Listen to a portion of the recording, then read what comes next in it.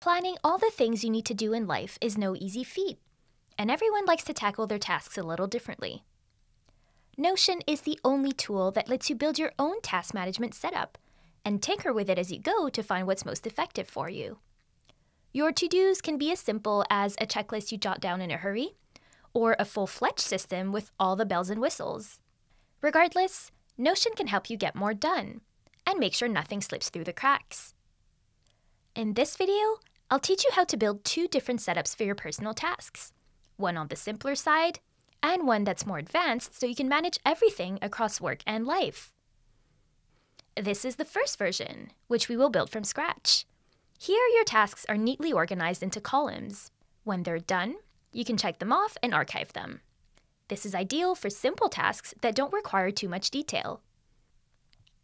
Here's the second version, which we'll steal from the Notion template gallery. This is a database where every task is assigned its own page. There, you can store all kinds of additional information related to the task, as well as properties that will help you understand your tasks at a glance. This system is ideal for more robust tasks and projects. If you want to skip to this second version, just click on the timestamp below this video. Alrighty, let's get started. Here is a workspace. Let's add a new empty page to it. Click on the New Page button and give your page a name and an icon. You can find it here at the bottom of the sidebar. First, let's create headers to organize your tasks. Type the / key, then heading, select the size you want, in this case H2, and write the name of the category you have in mind. You can also use Markdown by typing the number key twice, followed by the spacebar for an H2 header. Let's add two more headers, which we'll call Soon and Later. A good way to visualize tasks is to create columns. To do this, use your header 6-dot icon as a handle and drag and drop it next to the first header. The blue lines are here to guide you. Great! You already have two columns created. Repeat the same action with the last header to create a third column.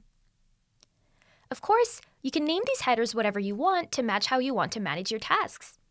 For example, name your columns Not Started, In Progress, Completed, Low, Medium, or High Priority, or create a different column for every day of the week.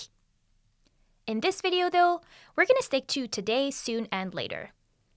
If you go to the 3-dot menu at the top right of your page, you can turn the full width option on, which gives you more space for your text. You can also turn on small text if you prefer that style. And add dividers under each column by typing 3 hyphens in a row. The next step is to add checkboxes beneath each column. Hit the / key, type To Do, then Enter. To add checkboxes faster, you can also type brackets facing each other. Type your tasks under each column, whatever comes to mind. To make sure you don't forget certain tasks, you can always add reminders to them. Type the @ symbol, then Remind, followed by the date and time when you want to be reminded. You'll be notified like this. If you use the desktop or mobile apps, you'll receive a push notification if Notion isn't open on your computer at the time of the reminder. Once your task is completed, just check it off. Which leaves us with the question, what do we do with completed tasks? Of course, you can delete them if you want, but if you want to look back at all you've accomplished, you can create an archive page to store them. Place your cursor at the top of the page, hit /, then type Page and Enter. Name your new page Archive, and add an icon if you wish. Your archive page is now created and sits at the top of your tasks page. Now you can use the 6-dot handle to drag your completed tasks and drop them into your archive page. Finally, just note that you can drag and drop your tasks at any time from column to column to move them through your process. That's all for this first version. Now you should have the tools to build a simple tasks page to your liking. Now let's tackle version 2. To start, we'll use a pre-built template to speed things up, and then I'll show you how to build it from scratch. Click on Templates in the sidebar, and select the Task List template in the Personal section. You can change the icon to something you like and edit the page title. Then hit Use this template. Here's your task board, which is also a database.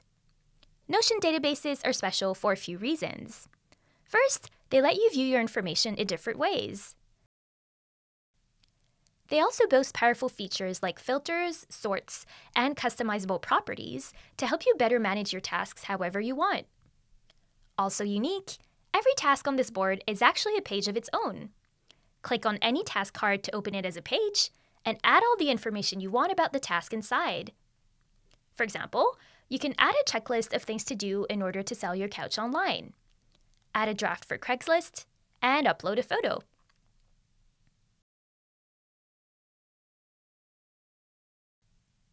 See how the photo of the couch appears on the board? Under Properties, we've chosen Page Content from the Card Preview menu. That lets you display whatever photo comes first on your page. At the top of any database page, you'll see the list of properties. Properties are pieces of information about each task. Notion lets you work with many different types of properties, like dates, people, single select menus, multi-select menus, numbers, text, and more. For now, the only existing property in this database is status, indicating where in your process each task is: to do, doing, or done. Let's add another one by clicking Add a Property. You'll be prompted to choose the type of property you want and give it a name. For example, you can add due dates to your tasks. Click on the empty section next to it, select the due date in the calendar, and you can even set a timely reminder for the task. Let's also add tags. Choose a select property, call it Tags, and write down all the categories of tasks you would like to use for this database. In this case, let's leave it to 3 tags: school, work, and personal. Your tags are now created, and now you can select the tag that corresponds to this particular task. Finally, you may want to add a priority level. Repeat the same process. Add a select property, and write down your priorities. In this case, low, medium, and high. And select the priority for the current task. Awesome! Now your database has 4 properties: status, due date, tags, and priority level. As you can see, your board currently groups tasks by their status. But you can also have your board group your tasks by their tags or their priority levels. It's really up to you. What's more, you can add another database view by clicking Add a View at the top left. If you select Calendar, you'll be able to immediately see your dates plotted on a calendar. Add as many database views as you want. You can also add filtered views. For example, let's add a list view of this database. Great! All your tasks are now displayed in a list. If all you want to view is school tasks, you can click on the filter option at the top right, then add a filter, and say Tag is School. Rename your view as School Tasks. And ta-da! Now this view only displays school tasks.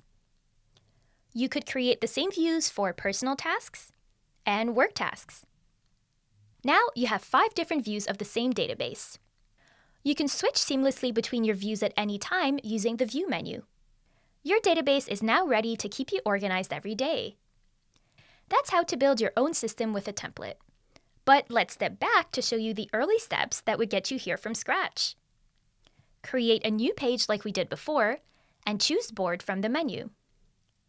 You can delete these 3 blank cards and rename the columns, or create new ones to match the workflow you want.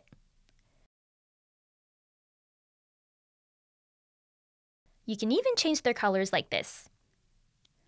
If you want, you can hide this No Status column, or any other column, like for instance if you wanted to create one for archived tasks. To add new cards in each column, just click the plus sign at the top or New at the bottom. Now you can just take what we showed you above to add the properties you want, content inside each card, and different views. Your task management system is personal to you and can include whatever features you want. This video taught you how to build 2 versions of a personal tasks page to help you easily organize your life. With these tools in mind, you should be able to navigate anything you need to do. Just remember that there are lots of other ways to display your tasks. The trick is to find the one that suits you best, and Notion helps you do exactly that.